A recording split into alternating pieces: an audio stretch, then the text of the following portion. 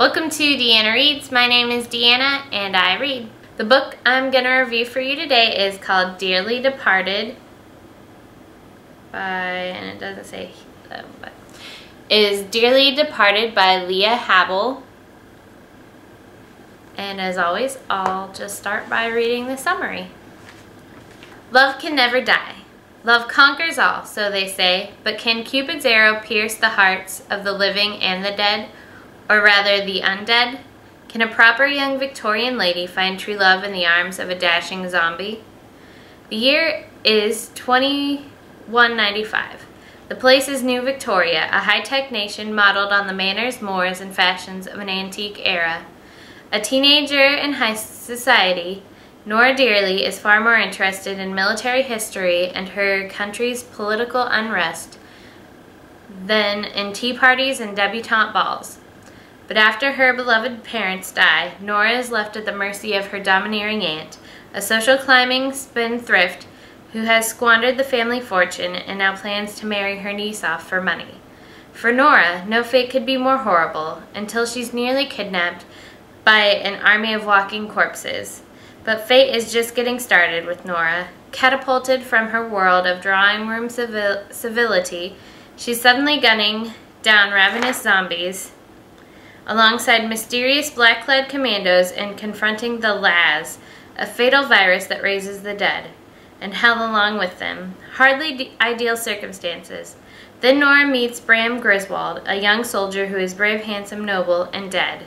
But as is the case with the rest of his special undead unit, luck and modern science have enabled Bram to hold on to his mind, his manners, and his body parts. And when his bond of trust with Nora turns to tenderness, there's no turning back. Eventually they know the disease will win, separating the star-crossed lovers forever. But until then, beating or not, their hearts will have what they desire. In Dearly Departed, romance meets Walking Dead thriller, spawning a mildly imaginative novel of rip-roaring adventure, spine-tingling suspense, and macabre comedy that forever redefines the concept of undying love. Gone with Respiration is the start of a new series, and it's a steampunk kind of zombie series, as you can tell from the summary. The next book will be Dearly Beloved, which comes out in 2012. And I really enjoyed this book. As you can probably know, most of the books I review here, I review because I enjoyed them. And this book was probably one of my favorites of the year. Just because it was so different. Like the narration was told from several different points of view, several different characters. It wasn't just Nora telling you the story about what happened.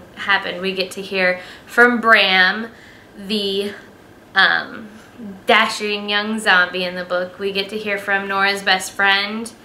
I forget what her name is. Slipped right out of my head. I can't just flip through this to know, but anyway,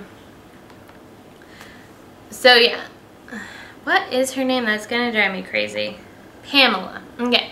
And also we get to hear from Nora's father in the book. He's one of the voices that we get to hear, as well as, let's see, Commander Wolf, who is in charge of the special zombie unit. So we get to hear all those different viewpoints, and I really enjoyed that. It's been a while since I've read a book that you get to see inside the heads of all the different characters. It's usually been just the main protagonist that we get to hear their thoughts on things, but it was very refreshing to have all these characters, and the author did wonderful character development in this book, so they weren't just flat characters. They were flesh and blood, even the zombies. So I definitely liked that. I really enjoyed that in this high-tech world we're at, like, where it seems kind of complicated, the politics and all that, we're actually dealing with the main issue of the zombies that have been reanimated and are still themselves. Because in this book there are two different types of zombies. There's zombies that come back to life and they don't remember anything about themselves. They are just zombies who crave living flesh. And then there's these other zombies who come back, but they retain their souls, I would like to say, their themselves in this being dead and then coming back to life from this disease. And so we're dealing with, how do we treat these people? Are they people? Are they just zombies? But wait, they have consciousness. The author really developed her zombie pathogen, or whatever. I don't really remember. It's been a little bit since I read this book, but I did enjoy that the science made sense. And it made sense that these people were coming back from the dead, essentially.